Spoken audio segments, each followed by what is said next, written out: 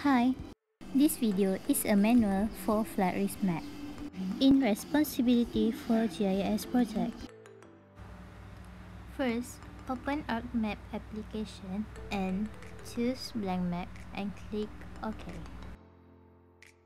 And then click Add Data button here to add Malaysia shapefile data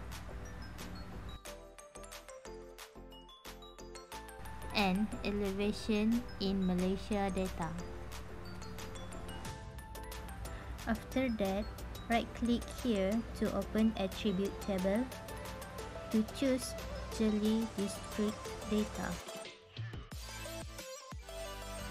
After selecting Jeli district, right-click again on the selected layer to open option window and choose selection and click on the create layer from selected feature. After that, we can remove unwanted layers from the map. After that, right-click on the layer and select data and export data. Click on the file button here and rename it as Jeli.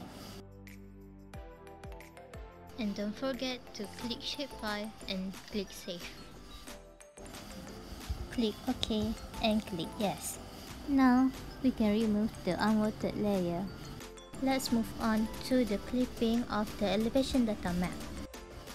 Open up the Arc toolbox and choose Data Management Tools and choose Raster, and after that Raster Processing and choose Clip. After that, add Input Raster, insert the elevation data. Add Output as, then choose Jeli Shapefile. And now click Add. Don't forget to tick the Use Input Features for Clipping Geometry box. And click OK.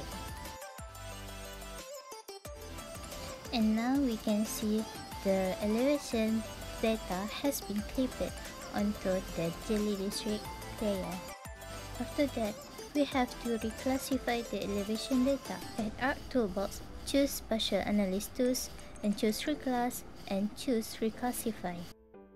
At the Input Raster option, choose the elevation data. And then change the new values of the reclassification like this.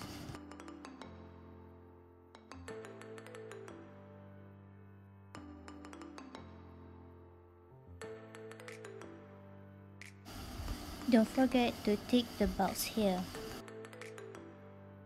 To rename the reclassified data, choose this button and rename it as Project GIS and click Save.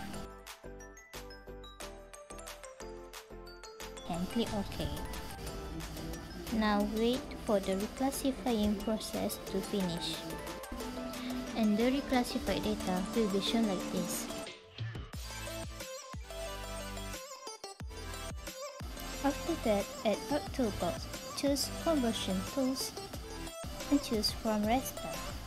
And then choose Raster to Polygon. At the Input Raster, choose Project GIS layer. And now rename the layer as Level of Floodable. And click Save. And click OK. Wait the process until it is done. And now, the new layer of Level Floodable has been created. Let's remove the Project GIS layer. After that, right-click on the Level of Floodable layer and choose Properties. And click Symbology and click Categories. And then at the Value Field option, choose Grid Code and click Add All Values button. Then change the label to Most Floodable and Less Floodable. Delete the grid code and untick the box here.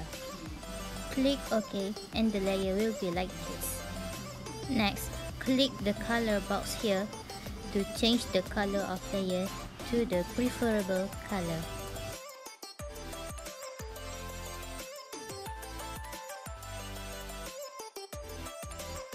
Rename the layer as the level of floodability.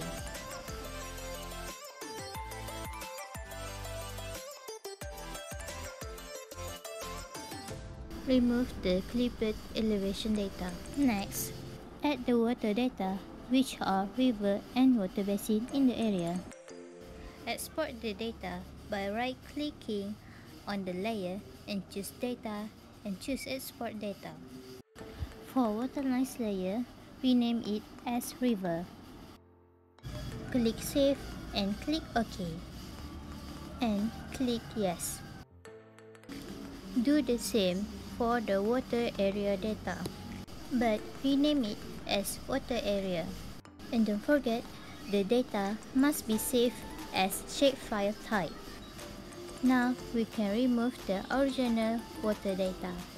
To clip the vector data, which is river and water area, click the Geoprocessing and choose Clip. At Input Features, choose the river data.